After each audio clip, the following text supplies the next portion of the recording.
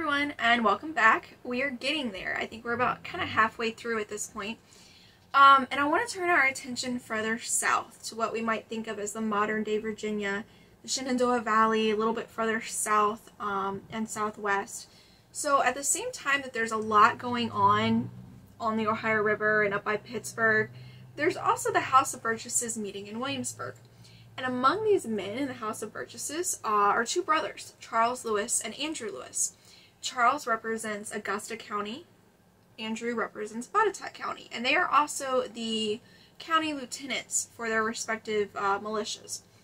And they're very experienced with warfare, you know, they're competent men. And in his later memoirs, Captain John Stewart, he kind of tells us how all this went down around this time. He says that while the brothers were in Williamsburg, a letter arrived from Fort Pitt talking about the hostile appearance of the Shawnee.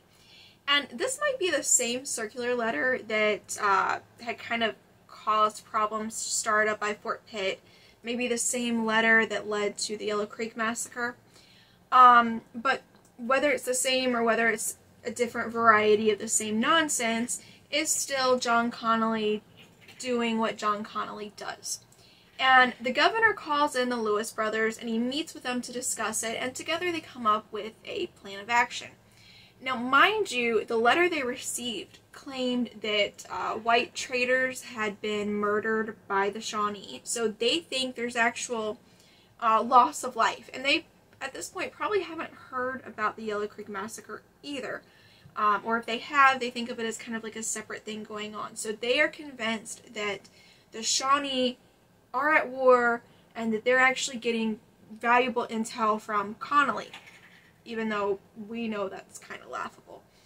But anyway, so the plan is that Andrew Lewis is going to lead a southern division, march up the Kanawha River to what is now Point Pleasant, West Virginia. And this southern division is going to be men from Augusta, Botetourt, and Fincastle counties. Then, around the same time, Dunmore is going to lead a northern division. And this is men from Shenandoah County, Frederick County, and the area around Fort Pitt that Dunmore had labeled West Augusta. So, you know, that's their plan. They're going to meet up at Point Pleasant, and there they're going to build a fort for the protection of the frontier. And then, after they finish that fort, the plan was, you know, they might go across the river and they might retaliate for these deaths that they think have occurred. Again, we know that's nonsense. They didn't know that was nonsense. And also along the way, when Dunmore does eventually march, he kind of picks up some strays and he gets men from Maryland and Pennsylvania too. But there's this perception, quite often, among historical accounts, that those of the Virginia frontier, and by this I mean Lewis's Southern Division, that they're just itching to go fight an Indian war so that they can steal more land. And I don't think it's that straightforward. Did they want to expand westward? Yes. Obviously, we know this. This is an aspect of colonialism. But as I've already discussed in a previous video when we talked about some of the various treaties that had taken place during the 18th century, they thought the Indians had already ceded this land. And yes, we know in hindsight that not everyone agreed, that there were disputes. But as far as these people on the frontier were concerned, it wasn't the Shawnee preventing them from going west. It was the British government not allowing it. So, if they're itching to fight anybody right now, it's not the Shawnee. Just putting that out there. Why would they be so anxious to go steal land that they think already belongs to Virginia? It doesn't make any sense. But, you know, to be on the safe side, because of this letter, the brothers, they write home while they're finishing up their business in Williamsburg, and they ask that everyone just kind of puts themselves on a posture of defense. You know, just keep an eye out, get prepared, just kind of, just in case, right? Because at the same time, we do have Logan raiding along the frontier, and it can't hurt to be careful. Another claim is that the Virginia House of Burgesses, they were just completely on board. They were just as excited about this Indian war as the frontiersmen were. Yeah. So, there's a problem with that. if that were the case, if the House of Burgesses was over here like, oh yes, we can't wait, let's do this, let's authorize this. If that were the case, why did Governor Dunmore write a circular letter dated June 10th condemning the Virginia House of Burgesses for their failure to act regarding the Indian threat? You know what they did act on? What they found more important, more pressing than their own borders and the supposed threat there? The Boston port. All the way up there in Massachusetts, that's what they were worried about right then. And so Dunmore dissolved the House of Burgesses because they stated their displeasure and their condemnation of the Boston Port Bill. Again, their complaints at this point are not with the Shawnee. Their complaints are with the British government. It is not rocket science. Then on June 22nd, you know, if we're gonna be discussing what were they thinking on the frontier, Colonel William Christian, who represents Fincastle County in the House of Burgesses, he writes a letter to Colonel William Preston, who is the county lieutenant for Fincastle County. And he says, quote, I received your letter yesterday with the extract from Connolly's letter, in which he observes that a party of Shawnee were gone out against the inhabitants. That, an intelligence from the Shawnee, must have been near a month ago, and of course, if true, they must have made the stroke by this time. As that is not the case, it seems more probable to me that the enemy would wait the resolutions of the Grand Council which was to be held. End quote. So they knew that the Shawnee leadership were going to be meeting. Why would the Shawnee tribe jump into a war before this council had met? I mean, it didn't even make sense on the frontier. Then a bit further down in the letter, he says, quote, so desirous are some of them for an Indian war, though I can't help fearing that it is the most worthless, and the men least to be depended on. End quote. Apparently, Colonel Preston had already voiced some of his misgivings, questioning whether he could even call out the militia given that they hadn't actually been attacked yet. And what you're more likely to see quoted from him is the circular letter that Preston eventually sent out, trying to call up the militia. And, you know, this letter, it's clearly calculated for a positive response from the men. He talks about the supposed benefits of an upcoming expedition. Talks about how it's an opportunity that they have so long wished for. This is what I see quoted. But he didn't actually send that out until he was specifically ordered to raise at least 250 men. Until he had received multiple communications about Dunmore's wishes. I'm not sure how much longer he could have gotten away with postponing this. So then we're going to make a big deal about his wording when he's already been told he has to do this. He has to get them to volunteer. How do you do that if you're not calculating your words? Which does not mean he doesn't mean it. He may. I'm just saying it's a little bit more complex than that. It is not that straightforward. And the frontier leadership, they keep discussing problems all summer long. There's other things they're worried about. There's a scarcity of powder and lead. They can't find it. There's difficulty keeping the local forts manned. What are you going to do? Are we going to march all our men away and then they can't defend themselves back here at home? And even if they try to do that, there's low recruitment in general, to the point that Andrew Lewis was afraid they'd have to institute a draft, which he didn't want to do. And that all just makes me scratch my head. Where are these frontiersmen that are just so eager to go out and fight? Where did they go? Oh yeah, they're the men from around Fort Pitt. And that does not make the Southern Division out to be angels. I'm not trying to say that. Do not mistake me there. What I am saying is that they're not half as eager for war as they are made out to be. Around the time that the Southern Division is kind of finally getting their butts in gear, there are other things going on as well. Logan is still conducting his mourning war raids along the frontier, and one of them takes place on August 7th, which is just days after the Battle of Occotomeka further north. Now, Logan's party had been kind of out looking for targets, and the Liebrook family, they lived kind of at the junction of Sinking Creek and the New River, they had been staying in their blockhouse, which is kind of like a small-scale fort that would be built by families on the frontier for defense. So even though they built it, they had some kind of, their neighboring families would come over, and they're all just in this blockhouse trying to stay safe. Now, you can't do that indefinitely without going out of your mind, especially if you have kids. And if you have kids, you know they can drive you up the wall. I know because I have some.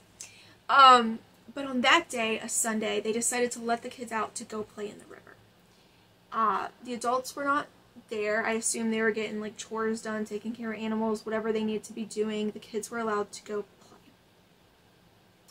And if I get a little choked up in this, I have a hard time whenever there's a story that involves kids. But the kids ranged in age from infant to 14 years old. And Logan's party, which is about 4 men total, including Logan, they see their opportunity and they murder 7 of these children. They take 3 boys as hostages. A few days later, 2 of the boys were able to escape, make their way away until they got help from Fort Byrd and told their stories. But the Sinking Creek Massacre, it was right at the doorstep of the Southern Division. It was just miles, I want to say it was like 7 or 8 miles away from Preston's home. So up until this point, if they had had their doubts about there being danger, well, Logan gave them some confirmation. Granted, they didn't know that Logan is working on his own. This is something that comes out in hindsight. But you hear about all these kids being slaughtered close to home, and it hits you. So Colonel William Preston, he writes to Pennsylvania County, which is their neighbors to the east over the Blue Ridge, and he demands that they send 100 militia with proper officers to help guard the frontier in the absence of all these other frontiersmen who are being sent on an expedition at Dunmore's orders. So, you know, they don't really want to make their families worry, but they're worried, you know, because they're leaving behind their wives, they're leaving behind their kids. That's a scary thought. So, they come to find out, and they kind of reassure the wives, too. They're like, you know, it's really only 2 small groups doing this raiding. It's probably not a big deal. Just stay alert. Moving on. Some Pennsylvanians in Westmoreland County, which is also near Fort Pitt, they, around the same time, had murdered a Lenape man named Joseph Whiteby. And it sounds like they probably had something personal against him, but they took this as an opportunity. Like, you know, the current climate, everything going on, we could probably get away with this. And the perpetrators were named John Hinkson and James Cooper.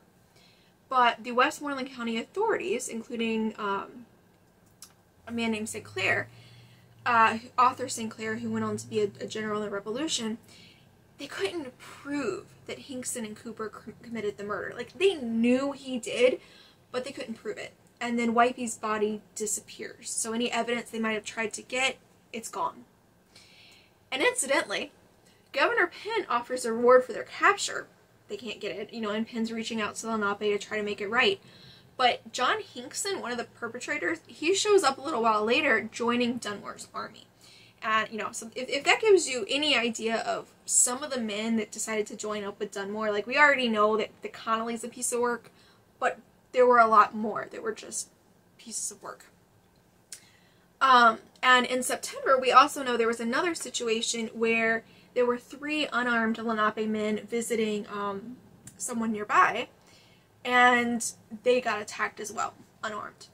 So there's a lot of things simultaneously going on across different parts of the frontier, and I don't want to highlight some of these things and not others, and make it just seem very one-sided, because it's not. There is a lot going on.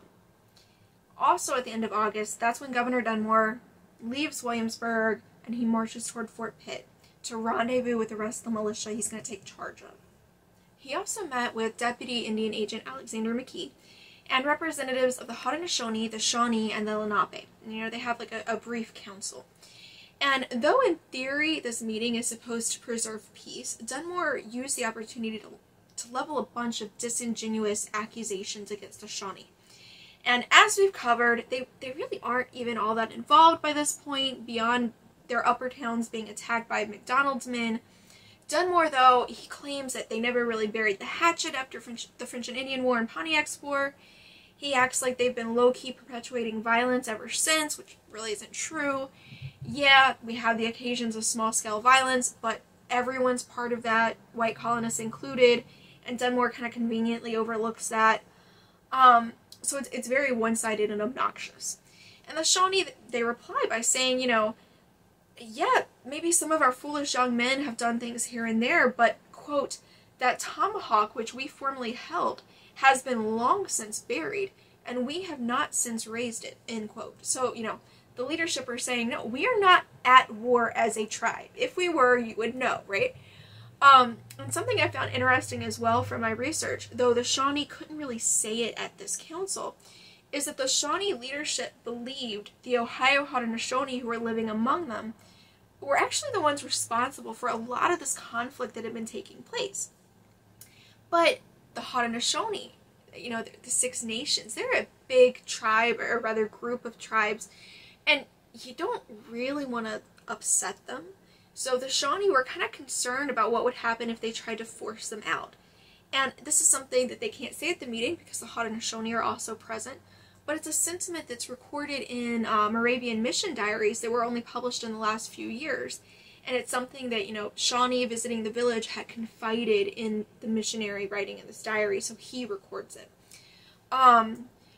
Regardless, it's very unlikely it would have even mattered if they had been able to explain this to Dunmore, because Dunmore wanted this war like my kids want candy. At the end of the council, he basically says he's going to march down the Ohio River, kind of move forward with his plans. And the Shawnee are welcome to meet up with him along the way to discuss this further, but, you know, he's going. And at this point, we're up to September of 1774. The next big thing in this story, which I will finally get to in the next video, is that Battle of Point Pleasant, which is often erroneously called the only battle of the war. But it did have important ramifications. So if you've been enjoying this video so far, please let me know your thoughts in the comments below. You know, questions, concerns, observations, what have you. I'd love to hear it. There's certainly a lot more that can be said, and the one advantage I will say about writing an academic paper is that I can put in a bunch of footnotes to explain, you know, this thing over here, this thing over here, this thing over, like, you know, all the side information. But in the videos, I'm really trying to stay on target and not get too sidetracked, because then I'll never stop talking. So that kind of does make it different in how I have to present it. But if you have not subscribed yet, please go ahead and do that and like the video so that YouTube wants to present it to more people, and, you know, we can get this history out there. I will see y'all in the next video. Thanks, guys.